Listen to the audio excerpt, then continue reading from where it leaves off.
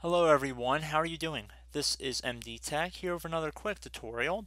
In today's tutorial, I'm going to show you guys how to switch between the 24-hour and 12-hour clock on your Android device. So basically a time that's displayed up in the top right corner on most phones. So in order to change this, it's very simple. We're going to head down and open up the settings menu.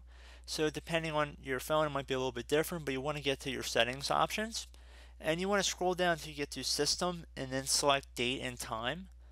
Where it says use 24-hour format, you can just left click inside this area to toggle to the on position, and you can see our date format has changed up at the top, and you can see it also is showing it down here in 24-hour format. Just toggle to the off position to go back to the 12-hour clock, and that's pretty much all you need to do.